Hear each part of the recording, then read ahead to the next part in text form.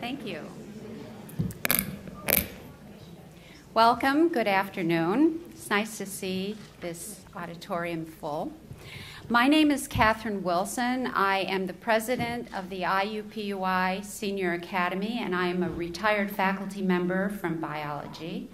And it is my privilege to welcome you on behalf of the IUPUI Senior Academy to the 2015 last lecture presentation. The Senior Academy is an organization of retired staff and faculty whose members are actively involved in supporting the university's mission of healthcare, research, and education. Now, the first I knew of the phrase last lecture came from reading the best-selling book by Randy Pausch. And Professor Pausch was diagnosed with pancreatic cancer. And he used his last lecture platform to deliver some lessons of major importance that he had learned over his lifetime. And this led to my belief that the last lecture had to be truly a professor's very last lecture, very last one about his or her career at a university. Now, many of you know that this isn't true here, so our last lecture, people are not about to die, and they're not, and this is not their last lecture, their very last lecture, and they're not even retired necessarily. So, and that is true on other campuses as well. There are last lectures across the campus, across the United States.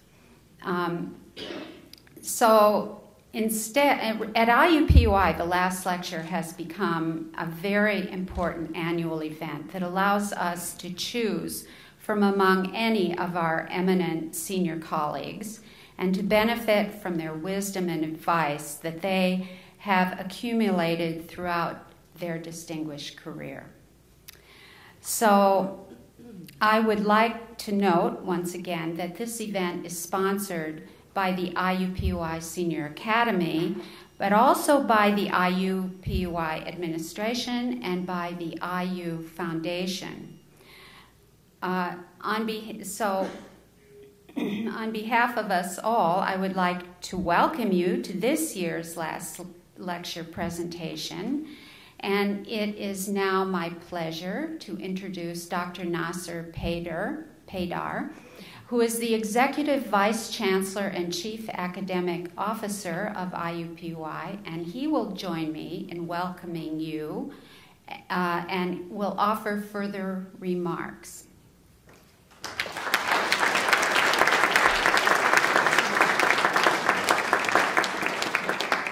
Well, good afternoon. Thank you, Catherine. Thank you for clarifying this last lecture thing, because I noticed Sheila was just, before the thing, had a certain look on her face. So it's not that. So it's good. On behalf of Chancellor Pants, I want to welcome all of you to IUPUI campus and to the 7th annual last lecture. We were looking around, and we saw so many people that we know and we had a pleasure of working with for many years at IUPUI that are back here, which is terrific. And we happened to be sitting, Catherine, David, and I were sitting there. And even though the lecture hasn't started, I'll give you a quiz. What was the topic of our conversation, the three of us here? Bill? Oh, I can't imagine. Oh, yes, it was. This is an inside joke of Purdue, IU. We are all from Purdue School, so that's what we were talking about. It's wonderful to see all of you here. It's because of you that IUPUI has had the growth that it has had. I can't pass any opportunity to talk about this campus. We are celebrating 20 years of consecutive growth in student credit hours, which is really terrific. Yes, that's right. We not only are the campus of choice for many in this region, but we are attracting students from all states. Actually, I lied, 49 states. If there is anyone from Maine that has relatives there, we could offer outstanding scholarships so that we could. But we have had double-digit growth in non-residents. We've had double-digit growth in recruiting international students here, which is really terrific. Our students are involved in our community. About 9,000 students this year are in our community, serving through service learning and receiving credit and being involved in our community, which is terrific. About in radius of 1 mile from us, there is more research than any coordinate in the state of Indiana.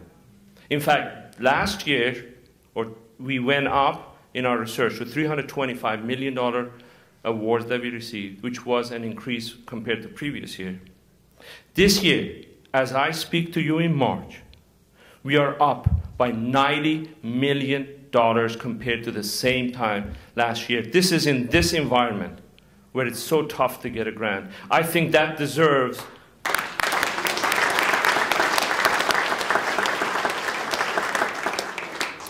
So we've had an impressive background on where we are today, but you've seen nothing yet. We have put a plan together. We've beginning implementation of IUPUI plan. IU has a bicentennial plan. We have created crosswalk between the two, and we are targeting number of areas that we are working on, and we are looking forward to major growth in number of other areas as we go forward. So all of this is because of you that made us who we are and are making us what we are. So I want to thank you for that. I want to thank you for coming here. I want to thank Sheila for giving the one more lecture, we call last lecture. I want to thank the staff of my office, especially Sue Harrell. Where are you, Sue? She's right there working it. Thank you. And I want to invite Dean Emeritus David Stockham to come to the podium to introduce our speaker, but I'm asking him not to go more than 2 or 3 minutes because he gave his last lecture. This cannot be another lecture, so gotta be brief. Here is David Stockham.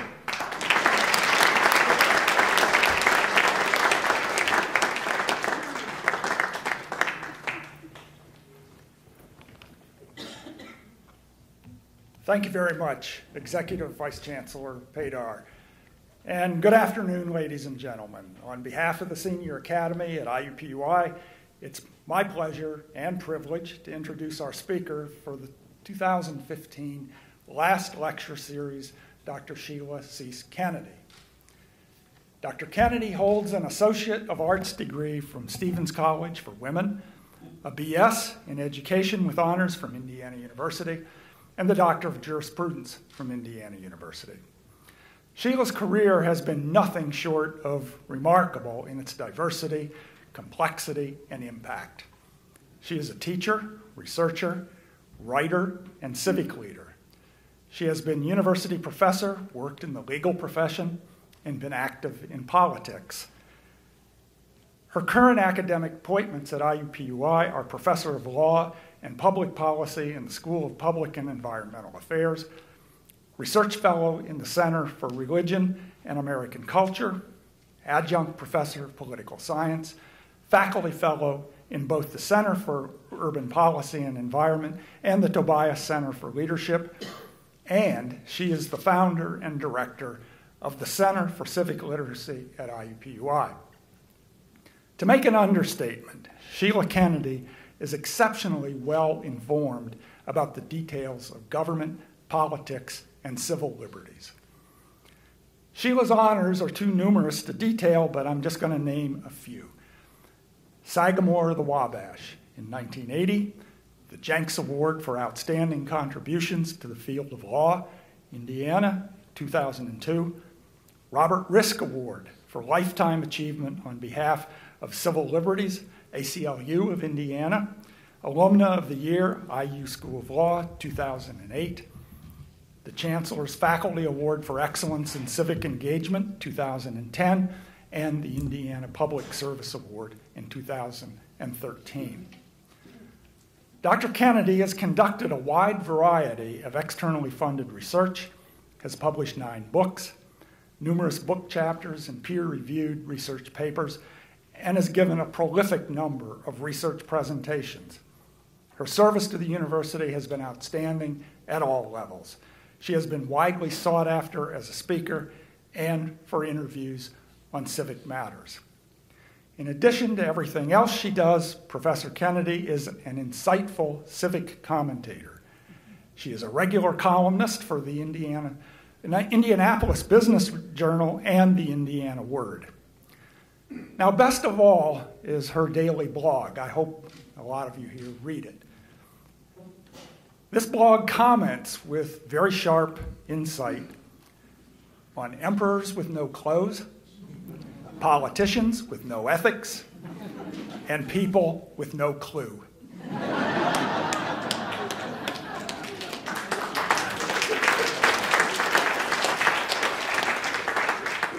All of which segues quite nicely into the title of her talk, Defending Reason in an Unreasonable Time. Please welcome Professor Sheila Suess Kennedy.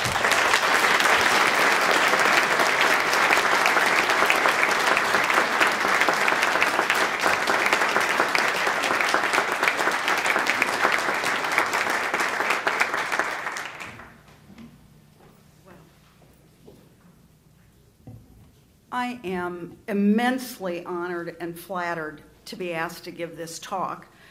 But I got to tell you, this request really threw me into a panic. Last lecture sounded so portentous, not to mention that it seems to be an invitation to share what I might know before I totter off to the old folks' home or the grave. Those of you in this room who know me know that I rarely have trouble sharing my very opinionated perspectives, but the task of summing up, of connecting the conclusions I've reached to my life experiences and scholarship, well, it seemed and still seems overwhelming. But I'm here. So, I think I have been a political person in the sense that the question that has always fascinated me is, how should people live together? What sort of social and political arrangements are the most likely to nourish our humanity and promote, in Aristotle's term, human flourishing?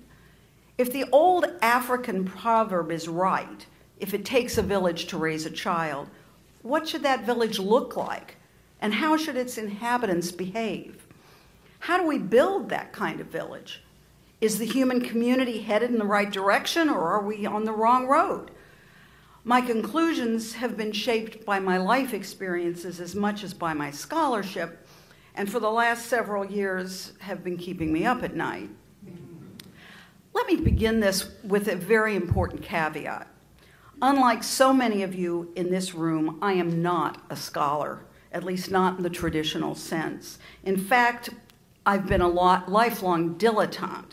Now, I do prefer the term generalist, but, as Popeye said, I am what I am. I've done a lot of different things over the past 50-plus years, and the result is that I know a little bit about a lot of things, but depth is not my strong suit. Over the years, however, probably as a defense mechanism, I've convinced myself that there's value in casting one's intellectual net rather widely. In my case, at least, it has allowed me to connect some seemingly unconnected dots, even when my own mastery of the subjects involved is tenuous or superficial. Let me get the biography out of the way. I was born in 1941, and I'm very much a product of the 1950s, when women were expected to be decorative and submissive, or at the very least quiet, so you can see the problem. I grew up Jewish in Anderson, Indiana, where being Jewish was at best exotic and at worst satanic, and where I was usually the only Jew my classmates had ever encountered. Those experiences undoubtedly deepened my interest in the nature of justice, the tendency to divide people between us and them, and the effects of marginalization. They also kindled an ongoing fascination with the ways in which religion shapes our worldviews and how it intersects and influences civil law. I left Anderson for college when I was 16. I wanted to major in the liberal arts, but my father insisted I get a teaching degree because if my eventual husband died, I'd need something to fall back on. At the time, educated women were secretaries, teachers, or nurses. I couldn't type, and the sight of blood made me vomit, so I was a teacher. Because I was so young, my parents sent me to Stevens College for Women, which took very seriously its obligation to act in loco parentis. After Stevens, which is a 2-year school, I briefly attended the University of North Carolina, where the most indelible lesson I learned was that when you pay full professors $3,000 a year, you get what you pay for. This was still the 1950s, but even then, $3,000 a year was not good pay. I transferred to IU Bloomington to finish my undergraduate degree, got married and divorced, and later did a semester at Butler, pursuing a master's in literature that I never finished. I married a second time and took my first job. Well, it was my first job if you do not count the summer that I worked for my father's best friend at his, I am not making this up, Cadillac Rambler agency. Where I was billed, I want you to know, as the first female used car salesman in Anderson. I began my adult work life as a high school English teacher. But when I became pregnant with my first child, I could no longer teach because even though I was married, those days, once women teachers or librarians showed, we could no longer be in the classroom. I assumed the theory was that kids would know what we'd been doing. I went to law school when I was 30 and had 3 small children, 4 if you count the husband I had at that time. There were very few women in law school then, and my most important epiphany actually revolved around the need for potty parity. The few women's restrooms had been included more or less as a grudging accommodation to the secretarial staff. After graduating from law school, I was the first female lawyer hired at what was then Baker & Daniels. And to give you a flavor of the time, serial interviews with prospective associates were conducted by several of the partners, and I was in conversation with 2 of them who were being very careful not to ask improper questions. This was barely 10 years after the creation of the EEOC. Since I had 3 children, I thought it was reasonable enough to volunteer my child care arrangements. One of the partners was so obviously relieved that I wasn't going to be some kind of bra-burning feminist that he blurted out, "It isn't that there's anything wrong with being a woman. We hired a man with a glass eye once." You can't make this up.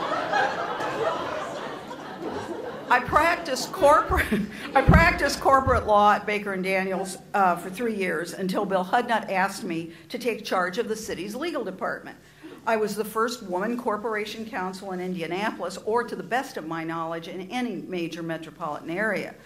At the time, Indianapolis had 2 newspapers, and now we don't have any.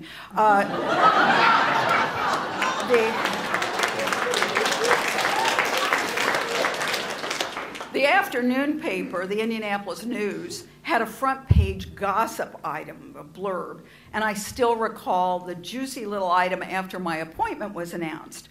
What high-ranking city official appointed his most recent honey to a prominent position? I guess it was just inconceivable that I'd been appointed because I was a decent lawyer, or even because I represented a constituency that Bill was reaching out to. I was a divorced female. Bill had a reputation, and that could only mean one thing. I left City Hall to be the Republican candidate for Congress in 1980, running against Andy Jacobs Jr. in what was then Indiana's 11th congressional district. Now, this was back when Republicans were rational and political campaigns were less toxic. The worst thing I recall saying about Andy was that he was a Democrat. And my youngest son later served as his congressional page. After Andy retired, we would often have lunch together. As I say, things were different then. I also remarried during that campaign, and I am happy to report that the third time was the charm. It's been 35 years and counting. And so far, so good. Okay.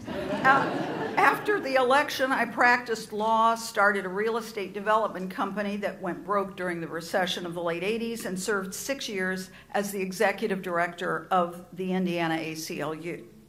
I still remember Nouveau's headline in red, no doubt. ICLU taken over by card-carrying Republican. I joined IUPUI's faculty in 1998. Like many of you in this room, I have lived through the women's movement, the civil rights movement, the 60s, the sexual revolution, the gay rights movement, the decades of religious zealotry that a friend calls America's most recent Great Awakening, and a dizzying explosion of new technologies. As George Burns once said, I'm so old, I remember when the air was clean and sex was dirty.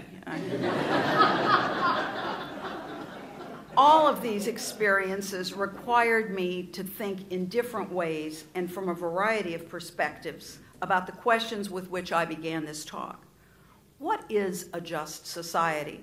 How do we mediate the tensions between individual rights and the common good? Who gets to decide what the common good is? Can government institutions ensure social order without doing unnecessary damage to individual autonomy? How? When I first became politically active at 19, I barely remember being 19, it was as a Republican. I was persuaded and remain persuaded by what has been called the libertarian principle, the belief that the best society is one in which individuals are free to set and pursue our own life goals, determine our own telos, so long as we don't harm the person or property of a non-consenting other, and so long as we are willing to grant an equal right to others. Back then, with some notable exceptions, the GOP understood the importance of so long as in those last two caveats. Times, obviously, have changed. The political party to which I belonged then no longer exists, except in name. For those who begin with the libertarian principle as I've just shared it, good faith political arguments tend to revolve around the nature and severity of the harms that government can legitimately prohibit or regulate, and the extent of government's obligation to provide a physical and social infrastructure to be paid for through citizens' dues, called taxes. Needless to say, we're not having those good faith arguments today. Instead, we're in what may well be an existential struggle between science and reason on the one hand and a variety of fundamentalisms characterized by the rejection of reason, evidence, and empirical knowledge on the other. My first book was What's a Nice Republican Girl Like Me Doing at the ACLU? I wrote it while I was still at the ACLU and had begun to recognize the truly appalling extent to which the general public is ignorant of America's history, philosophy, and constitutional system. The book was intended to be sort of a chatty introduction to those subjects. In it, I first articulated something that I still call the American idea, that this is a nation based not on geography, ethnicity, or conquest, but on a theory of social organization, a philosophy of governance that was meant to facilitate e pluribus unum, out of the many one. The American idea set up an enduring conversation about the proper balance between I and we, between individual rights and majoritarian passions. At IUPUI, my first major research project was a 3-year study of the charitable choice provisions of 1992 welfare reform, usually referred to as George Bush's faith-based initiative. The Ford Foundation funded an investigation into the premises upon which that effort was based. The idea that faith-based institutions are better able to move people off welfare, the belief that there were armies of compassion waiting to rush in to help and not so incidentally save the government money, and the belief that religious organizations had been unfairly excluded from government's contracting regimes. And of course, all of those assumptions were wrong. Empirical research failed to substantiate the superiority of faith-based nonprofits, and because most faith-based organizations that had an interest in and a capacity for working with the government were already doing so and had been welcomed, not excluded, the promised armies of compassion failed to materialize. What I really learned from that research was that the Bush administration hadn't the foggiest notion how America's social welfare system actually worked or didn't, and far worse from my perspective, had only the dimmest understanding of the First Amendment's religion clauses. The one thing the Bush administration did extremely well was convince me that I was no longer a Republican. At the ACLU, I had recognized the extent of civic illiteracy among the general population. My charitable choice research introduced me to officials at the highest level of government who viewed the Constitution and Bill of Rights as nuisances to be circumvented. That research also introduced me to the immense and underappreciated influence of religious worldviews on public policy formation. Of the 9 books that I've written, the 2 that taught me the most, the ones that required the deepest dives into our philosophy of government and suggested some answers to Aristotle's question, were God and Country, America in Red and Blue, and my most recent textbook, Talking Politics, What You Need to Know Before You Open Your Mouth. I won't even tell you what the working title was. Okay, it was while researching God and Country that I came across Frank Lambert's illuminating description of the difference between the Founding Fathers and those he calls the Planting Fathers. The first set, the Pilgrims, who he calls the Planting Fathers, did come, as we've all been taught, to the colonies for religious liberty. But they defined religious liberty as freedom to do the right thing. They came to America to build a shining city on the hill, and most of them believed that God not only wanted them to follow the right way, but that he also wanted them to make sure their neighbors did too. Religious freedom meant that government would establish the correct religion. 150 years later, Lambert points out, when George Washington swore to faithfully execute the office of President of the United States, he undertook to preserve, protect, and defend a constitution that those planters would have found incomprehensible.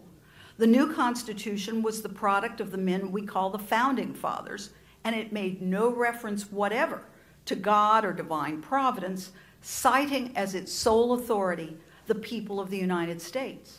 In the intervening 150 years, the Enlightenment had changed the way that Americans defined liberty, or at least some of them. That was an epiphany because it provided a lens through which to understand so much of our current political environment.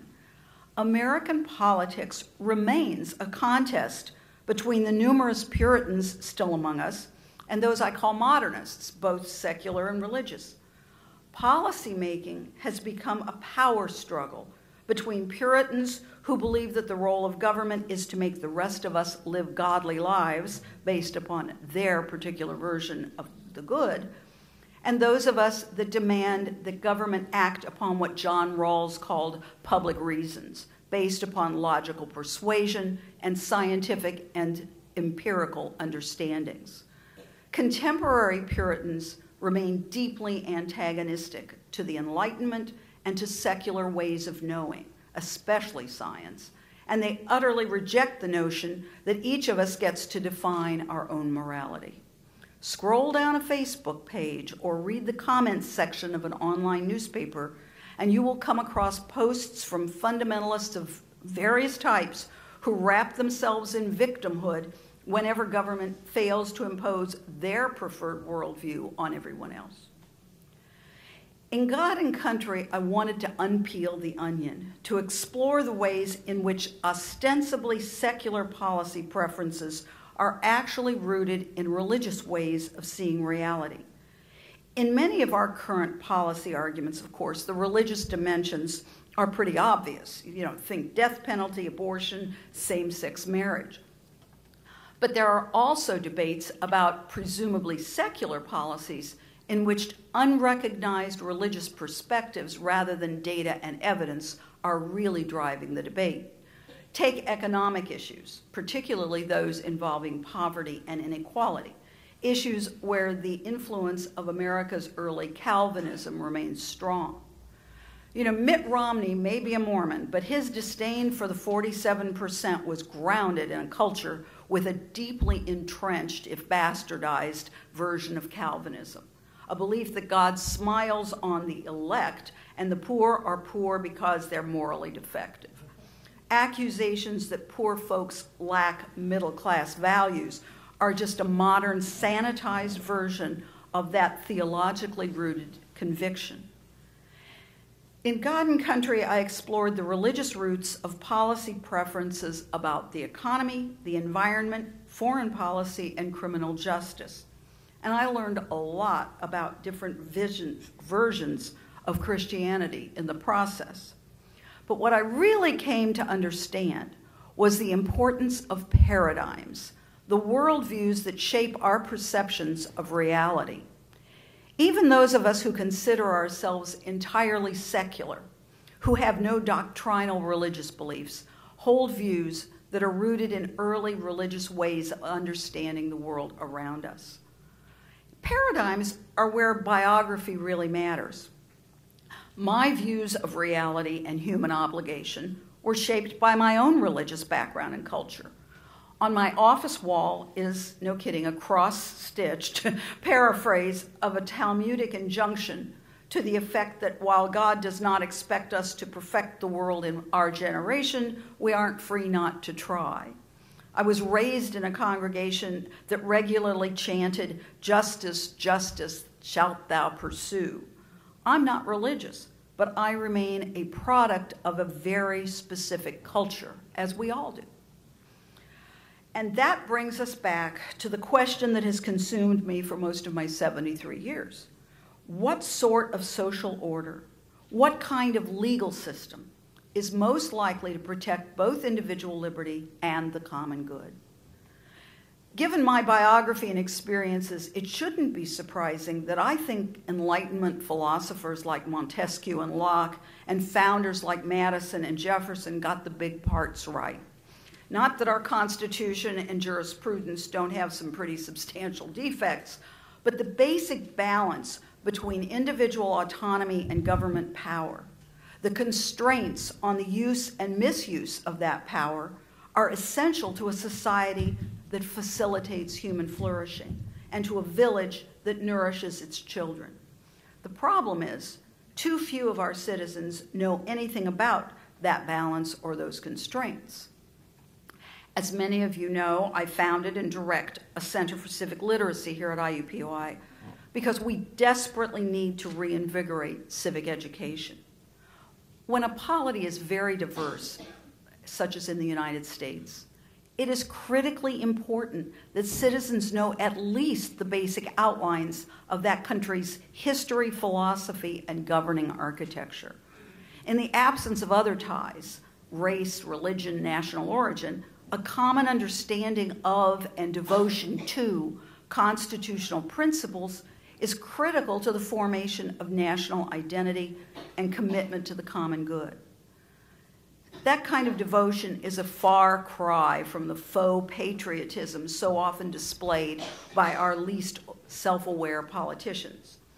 Someone needs to explain to Rudy Giuliani, for example, that genuine patriotism has to be based on an understanding of the nation's history and institutions, the good, the bad, and the ugly, if it is to enable rather than impede deliberative discourse and democratic citizenship.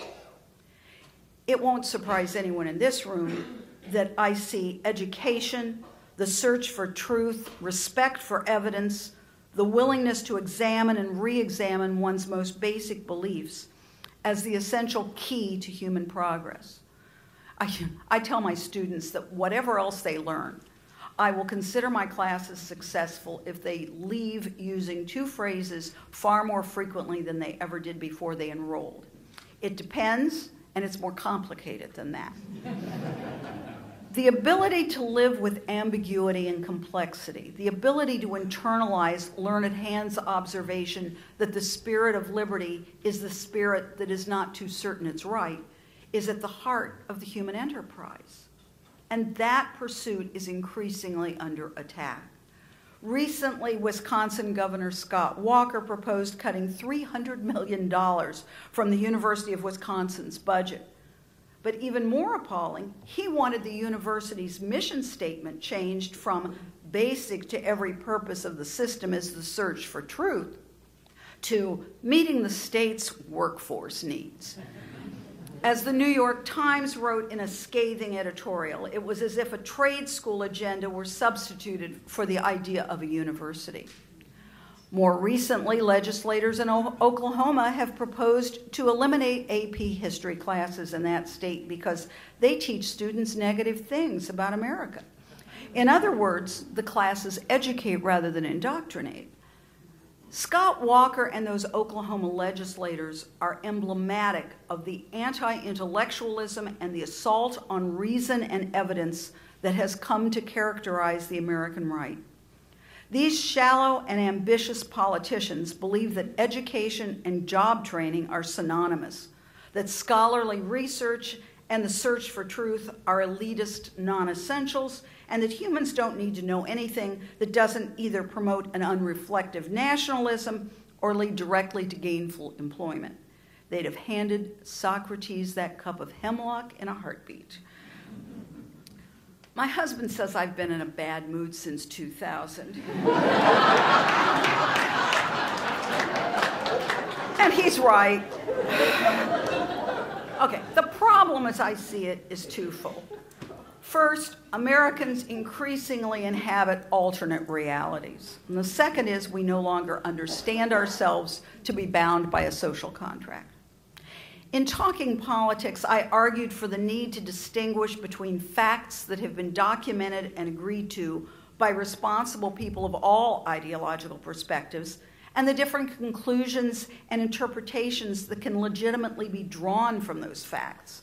To use an analogy from the courtroom, two sides to a conflict may stipulate to what happened, but then proceed to argue in good faith about what those agreed to stipulations really tell us. That's the way our political discourse should work, but increasingly, as we all know, it does not. We have lawmakers who reject evolution and the massive evidence of global climate change, not because they can marshal evidence, persuasive or otherwise, but because they choose not to believe it.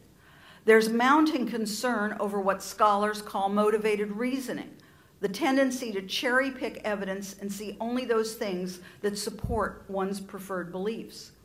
Our ability to construct our own realities has enormously increased with the precipitous decline of what has been called the journalism of verification and the advent of what Eli Pariser calls the filter bubble, the sophisticated algorithms that filter the information we get online and allow us to inhabit a world that reinforces our pre-existing biases and beliefs.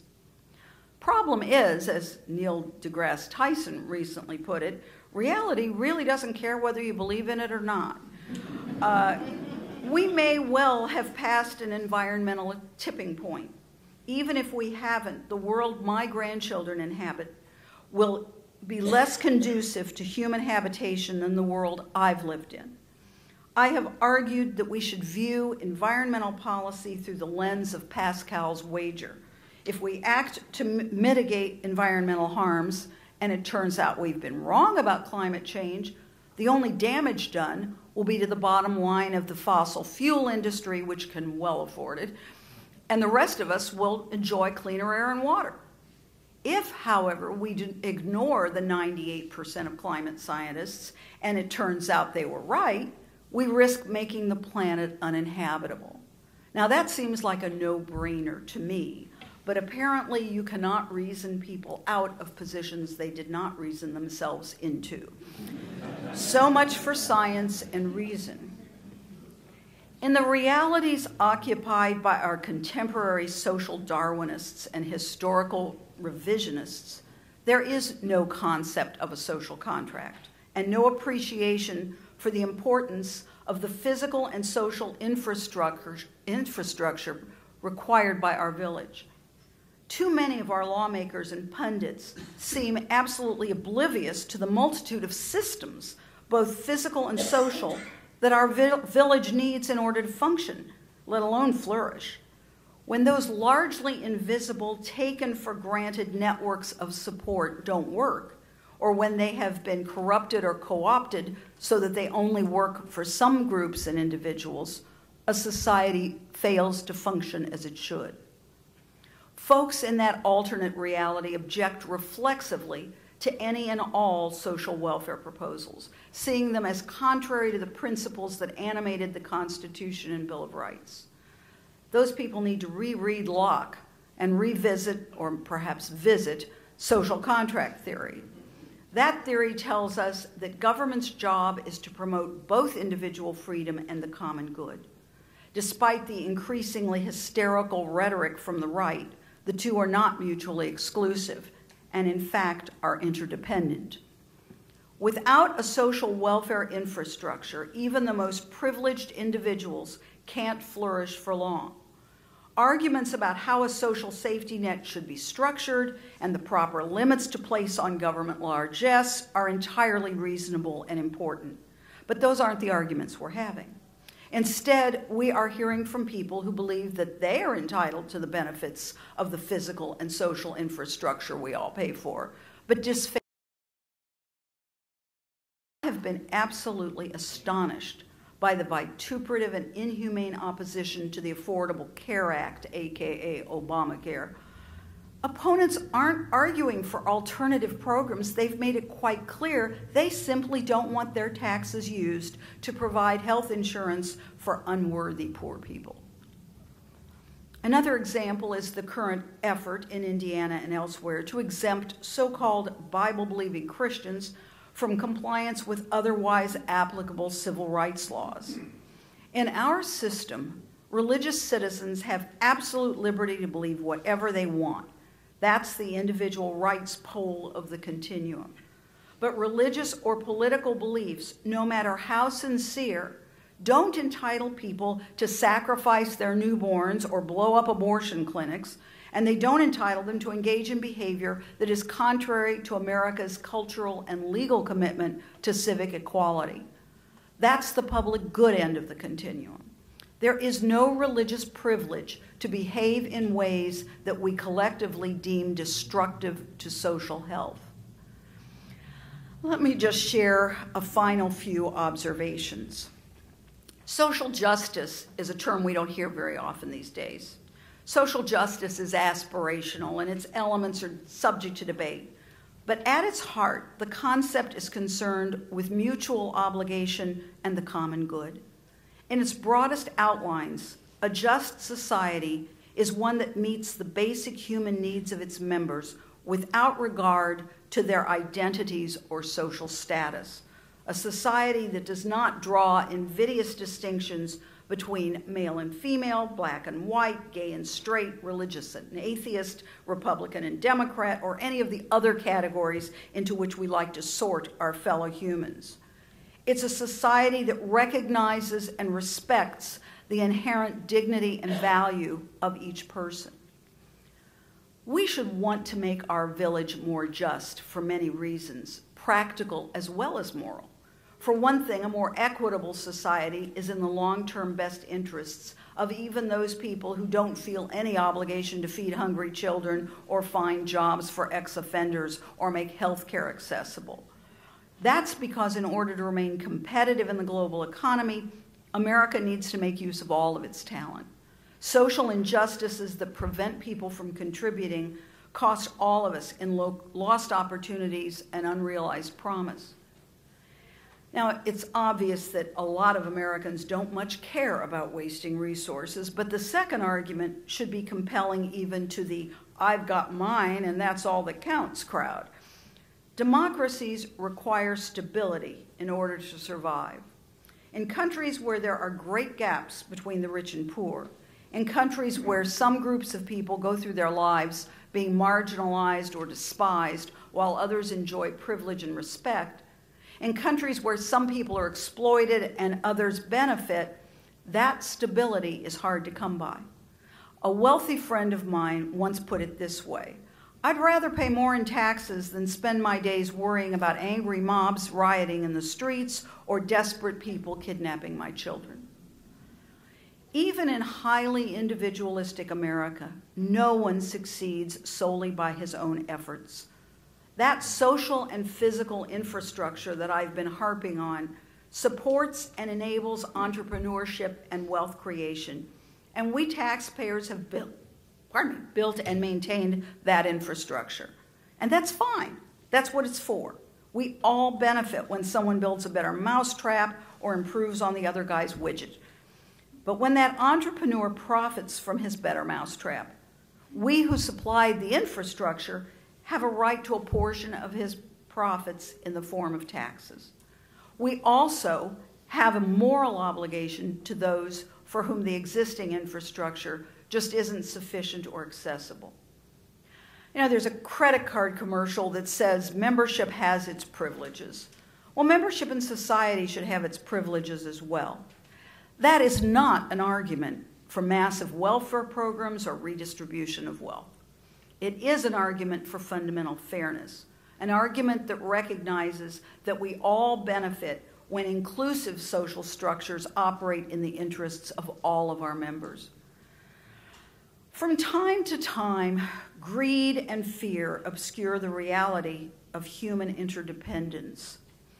Unfortunately, we seem to be living in one of those times, an era characterized by an intentional refusal to recognize that there is such a thing as a common good, and a willful ignorance of the importance of mutual social obligation. Addressing that willful ignorance is what social justice requires, but that's easier said than done. I am painfully aware that cultural institutions, folkways, and intellectual paradigms influence people far more than logic and reason, and that culture is incredibly difficult to change. Structural barriers and ingrained privilege don't disappear without significant upheavals or outright revolutions. We may be approaching such a period of upheaval, not unlike the 60s. When I look around, I see a really depressing revival of tribalism and widespread expressions of a racism I thought we'd moved beyond. The election of an African-American president was a sign of progress, absolutely, but it clearly lifted a rock, and what crawled out is unbelievably ugly and destructive. The growth in inequality threatens to exceed the inequities of the Gilded Age, if they haven't already, and it's very hard to argue with those who look around and see not a republic, not a democracy, but an oligarchy. When I look at Americans' politics today, I'm reminded of a 1999 movie called The Sixth Sense. The young boy in that movie saw dead people. I see crazy people. I know that isn't politically correct, but how else would you characterize some of the voices dominating our public discourse? How else explain the birthers and the conspiracy theorists, the faux news pundits, and the websites peddling nativism, paranoia, and propaganda? In what universe is Sarah Palin a potential vice president? Or Roy Moore a state Supreme Court justice? Or James Inhofe chair of the Senate Committee on the Environment? On what planet do people pay attention to buffoons like Donald Trump or Ted Cruz or Louis Gohmert? If I had to guess why so many of our fellow citizens appear to have gone off the deep end, why they're trying to stockpile guns, roll back women's rights, put gays back in the closet, stigmatize African Americans, and stereotype Muslims, I think the answer is fear. Change is creating a very different world from the one most of us grew up in, and the pace of that change continues to accelerate. As a result, we have a lot of bewildered and disoriented people who find themselves in an increasingly ambiguous world. They are frantic for bright lines, clear rules, simple answers to complicated issues, and especially for someone to blame. People who are confounded by new realities, and especially people who are unhappy or dissatisfied with their own lives, evidently have a need to attribute their problems and disappointments to some nefarious other. So the old racist and sexist and homophobic tropes get trotted out. Unfortunately, the desire for a world where moral and policy choices are clear and simple is at odds with the messy reality of life in our global village.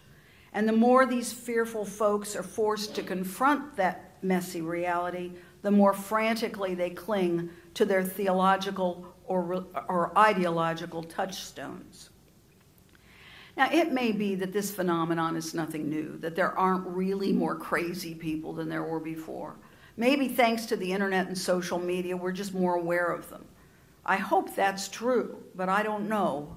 I do know that a scroll through Facebook elevates my blood pressure. At the end of the day, what will prevent us from fashioning a social order that promotes and enables human flourishing is a continuation of this retreat into anti-intellectualism, bigotry, and various kinds of fundamentalism. We villagers only become fully human, we only flourish through constant learning, by opening ourselves to new perspectives, by reaching out and learning from those who are different. I do see some welcome signs that the fever is abating, at least in the United States, and at least among younger Americans. I would turn this country over to my students in a heartbeat. They may not be the best informed generation, but they are inclusive and intellectually curious, and they care deeply about the planet and about their communities. For my grandchildren's sake, I hope they can salvage this village we call Earth from the mess my generation is leaving them.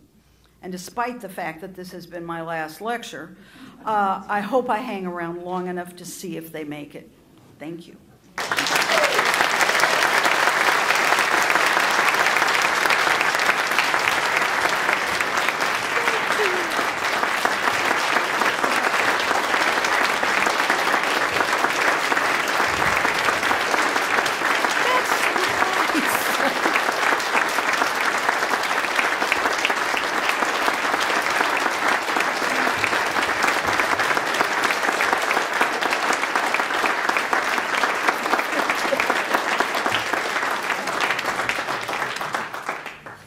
Told to take questions. But if you don't have any, they've got refreshments. Not yet. Oh, sorry. Can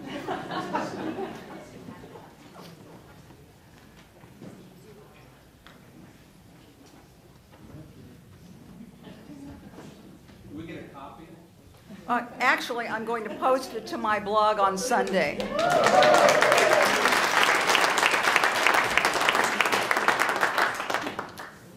It's also being taped, so you'll be able to get it on the IUPUI website. Oh, good. I was told not to let you off the hook without a question. Okay. And given that about every sentence that you said would spawn some individual thought process. But do you have any thoughts about how to promote civil responsibility without polarization? Oh, boy. You know, Sorry. you should be. Yeah, this is what the Center for Civic Literacy has been focused on. How do we encourage? The one thing I will say, I don't have an answer to the question, but I know what I don't know what we should do, but I sure know what we shouldn't be doing. And we just assisted the Bar Foundation and a couple of other statewide organizations in the rollout of the Civic Health Index. Some of you may have seen it. It's presided over by Randy Shepard and Lee Hamilton. And Indiana turnout in the last midterm was dead last in the country. I think it was around 15% of eligible voters. And we have a legislature, as you know, that there was a bill, pretty modest bill, to extend the polls in Indiana to 8 from 6. We close our polls. We are the first in the country. There's a couple other states that close at 6, but not many. So 2 more hours that might let a working person get to the polls and vote, no, close that off. We have voter ID, which was a brilliant solution to a problem that didn't exist, in-person voter fraud. Anything that our legislators can do to make it difficult for us to vote, they're doing. And when you add to that, and I encourage anybody who is interested to work with the League of Women Voters, they're really focusing on gerrymandering. Because if, as one of my students said after I made my usual, I'm going to take 5 minutes for a sermon on why you should vote, he said, I went to my polling place. I think he lived in Hamilton County. Nobody was running. There's a slate of candidates who are unopposed. And that's because we have managed, with the assistance of technology and computers, to carve out districts where, as Julia Vaughn likes to say, our legislators choose their voters. The voters don't choose their legislators. Until we attack those systemic issues, it's going to be hard to get people to, if you go to the polls and it's a worthless, I'm old, I was taught that's my civic duty and I go, but it's very difficult to say to a student who lives in a safe district with virtually no competition, you ought to go vote. I don't know how we get that changed, since the people who benefit from the system right now are the people who are in charge of the system. But until we can attack these systemic issues, I don't think we're going to be able to generate the kind of governmental civic activity that we would all like to see. But I will say one other thing. My students, by and large, are incredibly civically active, just not through government. They've given up, a lot of them, on government. They are working through the nonprofit sector. They are doing all kinds of things to make their communities better places, but they're not participating in government to the extent that most of us in this room would like to see. Yeah. Sheila, thank you. I'd like to build on what you just said. I'm Debbie Asbury from the League of Women Voters. Oh, Debbie, hi. And actually, there is a bill in front of the legislature, and it will be heard in the Elections Committee Monday morning at 9 o'clock. Now, the bill, House Bill 1003, is not for redistricting reform. It's to establish a study committee, which sometimes, as we all know, that's a place where good bills go to die. However, Julia Vaughn and I of Common Cause and League of Women Voters are working very hard to ensure that that committee becomes appointed by lay members who have expertise, passion, rational knowledge, all those good things that you talked about today. So if anyone has free time Monday morning at 9 o'clock, room 413, the Senate Elections Committee, just come and sit with us. Julia and I will be testifying to the degree that we need to populate that with good lay folks. And then once the committee is established for lay people, your students and others, to go to those committee meetings, and we'll be making them known to the broader public so that those committee meetings are held accountable to really exploring real redistricting reform. So thank you.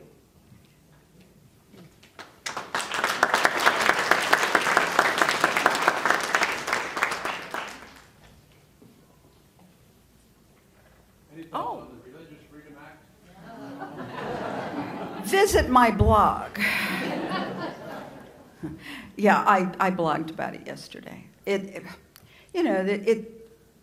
Both sides to that controversy have exaggerated their claims. But that said, in Indiana, clearly, let me preface this by saying clearly this was aimed at the gay community. But in Indiana, gay people had no rights anyway. Neither federal nor state civil rights laws outlaw discrimination based on sexual orientation. So if you are the cupcake maker who just can't possibly bake a cupcake and take money from a gay person, You had perfect right to ignore him. You can fire people for being gay in Indiana. You can refuse to hire somebody and say it's because we don't hire gay people. The only right gay people have in Indiana right now is to get married. So they could have discriminated with impunity. This was a way, as a friend of mine from the law school down south in Bloomington said, it was a way of sticking a thumb in the eye of the gay community, making a point, sending a message. And as I said in my blog yesterday, if you want to send a message, use Western Union. You know, the sad part of this, of course, is that Indianapolis, which by and large was not in favor of in the center of the state, we weren't the people pushing this, except for Scott Snyder, who you all need to vote against. We're going to take the economic hit for this. But out in Podunk, Indiana, where they think gay people are weird, or satanic, or whatever, read my blog. Yeah. Yeah. Hey, Sheila. I'll just talk loudly. I know you've been involved over the years in ASPA, the American Society for Public Administration, which has had an initiative focused on the government sector employees. What I've noticed, I work in the VA, I've also noticed this at the state level, is that our employees in the public sector are not as engaged in civics as they used to be. I'm glad to hear the younger people are, but I noticed comments like, well, grumblings about politics, but what could I possibly do? And I grew up in an era where, the bookkeeper at this, for the city was working the polls and, volunteered and registered people to vote.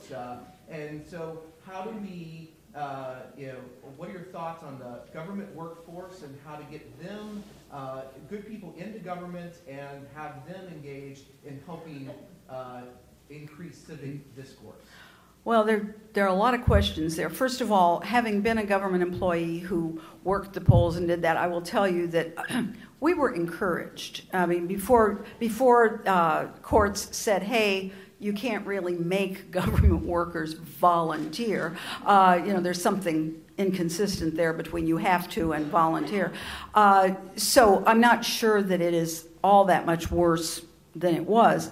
But that said, if we're going to get good people into government, we're going to have to stop doing two things: underpaying them and bad-mouthing them.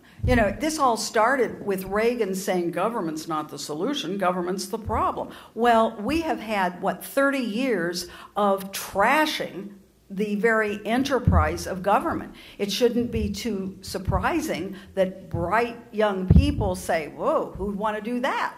That's for the losers. So I think, again, we have a cultural problem here, and that is we have to start recognizing the government is a good thing, and that, yes, government often oversteps or does things badly. So I would suggest do places like Enron and, we have to reinstitute terminology like public service and not snicker when you hear the words, We have to really address this cultural bias in favor of the private sector. And I think I see some of that happening as this love affair with privatization is beginning to yield its rather foreseeable consequences. People are beginning to see. I just saw a study today, for example, that said that it was a study that demonstrated what some of us have long suspected, which is that contracting out for a government service costs more, actually, than having it done by in-house workers. And that is obviously dependent on the nature of the task. And there's certainly times when contracting out makes sense. But in America, we have this tendency to be all or nothing. We're a very bipolar society. It's either good or bad. It can't be, well, sometimes it's good and sometimes it's bad. And because that requires analysis and maybe thought. And we don't do that well. So, I think getting a little respect for government and government workers, and maybe showing some of that respect by paying them decently would be a nice thing. But, yeah, David. As always, I appreciate your being able to take all these complex things and put them together in a way that just... Being simple-minded helps. But I get the impression, reading your blog and looking at the audience here, that you're really preaching to the choir. I know. That we all share kind of your viewpoints. And so my question is, if there are so many people here who share your viewpoint, why, I've often wondered why in Indiana, and I'm perhaps picking on Indiana. It's worth it. I don't get this sense of outrage. I mean, I read my Facebook feed. people, in front of their computers reading it, just saying, yeah, Sheila's right, and God, this is really bad. But then, in your little bio here, you said you've lived through these eras. And what character, and I lived through those eras, what characterized those were protests, people getting out there. Yep. The outrage was tangible. You could see it on the evening news. You could see, you could participate in it. Mm-hmm. But here in Indiana, I don't get any sense. I get the sense of outrage. I know that there are people who are outraged, but I don't see anybody showing that out. So is this a Hoosier thing? Oh, I hope not, because I was born here and I'll die here. But, I think certainly there are two things that I think. One is that it's very easy to sign an online petition and feel like you've done something. So I think that in a sense, online activism, which also has the potential to really get people out on the streets, but it also has the potential to bleed off good, well, I told them, I signed that petition. There's a petition going around, for example, to recall Pence, but we don't have a recall in Indiana. So, have fun, sign the petition, but I will defer. My husband has been saying for the last, and I want to tell you all, we met in a Republican administration. We were both Republican people, but he keeps saying, they can't keep this up. People will be in the streets. You've been saying that for 10 years now. Eventually, I have to believe that people will get angry enough that we will have some sort. History may be cyclical, but it never truly repeats. I mean, at some point, we will see some kind of 60s sort of thing. Unless, of course, the Koch brothers buy up the streets. I don't know. The older I get, the fewer answers I have, David. Just got lots of questions, no answers. Am I done? Oh, I'm not done. Okay. There's a protest tomorrow at 1 o'clock at the State House. Yes. Against the... And the neat thing about that, there was Facebook again. A Facebook friend of mine who we've known for many, many years, who I have never known to take to the streets, ever. He's one of these very cerebral, thoughtful people, sees both sides. In fact, when I ran for Congress, he did my position papers, but he disagreed with me. It was, but he was, he's going to that rally tomorrow at the State House. I was shocked. I mean, so maybe, Dave, we're getting there. Who knows? Well, we got there just a few years ago with the superintendent of public instruction. Yeah, that was where people of Indiana got so fed up with the comments and the cheating that went on that somebody did something about it. The people of Indiana did something about it. teachers organization. I'm sorry, I couldn't hear. I'm old and deaf. Specifically, my comments were that in the state of Indiana, the Department of Education, when it was so blatantly crooked and biased on the whole thing, that the people of Indiana did something about it. They got the guts up and did something about it. They voted him out. Yeah. I think it is really, My optimistic side says that the reaction to Glenda Ritz's victory, which has been to divest her of all of her authority that people voted her in for, was a huge political miscalculation because, you know, office holders by and large end up pissing people off. That's not the language I'm supposed to use, is it? Anyway, but, you know, if they had let her alone, she would have been either popular or not popular. But now, even I have friends who are Republican school teachers who are so livid at what the governor's office has done that it's no longer about, is she doing a good job, which I have no idea. But it is, listen, I voted for her and you took her, you negated my vote. So yeah, I mean, I think there is a lot of anger, and there's a lot of very justified free flow. The question is, as David pointed out, are people going to act on that anger? Are they going to still be angry when the polls open? I don't know. I don't know, but I'm looking for a planet.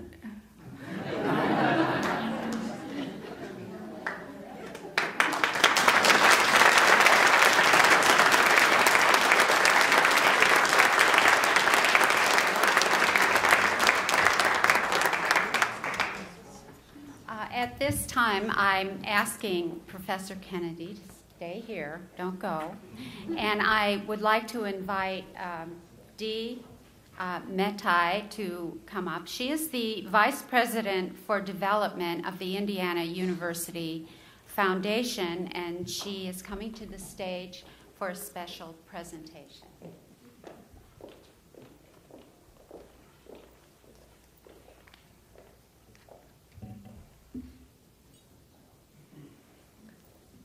Thank you, Catherine. Good afternoon. It's truly, oh, we need that, don't we? The honorarium. Thank you. It's truly a pleasure and privilege to be here. In preparing to present the honorarium to Professor Kennedy today, I wanted my remarks to be meaningful. To do that, I knew that I needed to learn more about our distinguished lecturer, and decided that I would Google you. And Google I did. So in addition to reading your summary statement for this lecture, which was inspiring, and reviewing your curriculum vitae, hugely impressive, I also read your blogs and learned your views about some of the following. SB 101, the Religious Freedom Act, voter registration in Oregon, motor voter, and the city of Indianapolis' treatment of our homeless. I viewed your video, Civic Challenge Indiana, on YouTube. I read through the synopses of your books, paying special attention to charitable choices at work, evaluating faith-based job programs in states, and I must say I appreciated the findings of your research. And I loved your article in the IBJ, If Lawmakers Could Be More Like Spock. After this rather extensive scrutiny, I'm thrilled to know that this will not be your last lecture. I do wonder when you find time to sleep. And above all, I've grown to realize it is your unabiding passion and genuine concern that fuels your commitment to do all that is possible to create a far better village for the residents of Indianapolis. Thank you, Professor Kennedy, for sharing your unique perspectives with us, and in so doing, substantively influencing the larger community dialogue and advancing critical change. On behalf of the campus and Indiana University Foundation, we are honored to support your presentation of the lecture today, and to recognize this prestigious occasion. Dropsies, with this honorarium. Thank you so much.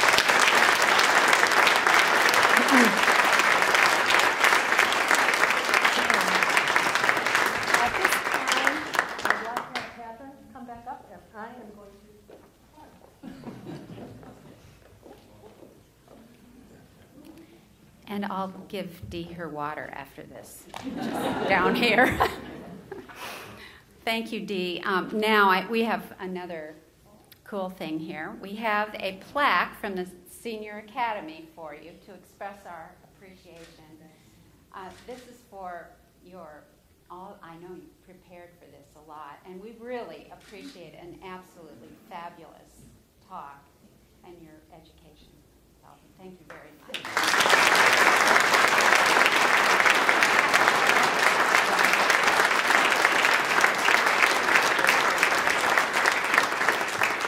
Now, there is a reception after this, and so we can continue. If you can mob her, of course, but take your turns. Be nice. But before we go, I would like to recognize a few people who helped with this event.